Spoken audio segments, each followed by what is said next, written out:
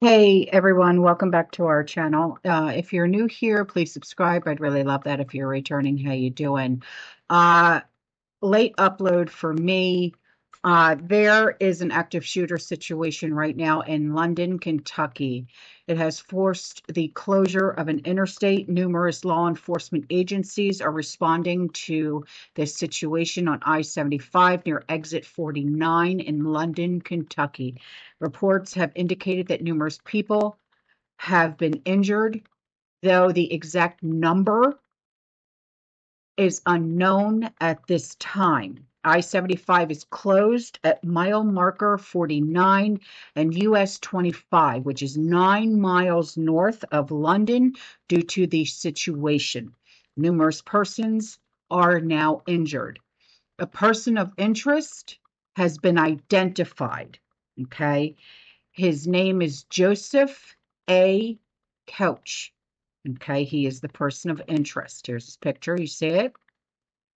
It's a little grainy, all right, but he is still at large, all right? And this is according to Laurel County Sheriff's Office.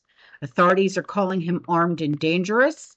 He is a shirtless man in gray jogging pants or sweatpants with a rifle.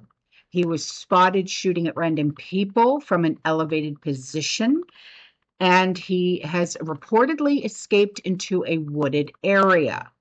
Now, there are also unconfirmed reports of a possible sniper in the woods targeting vehicles, okay?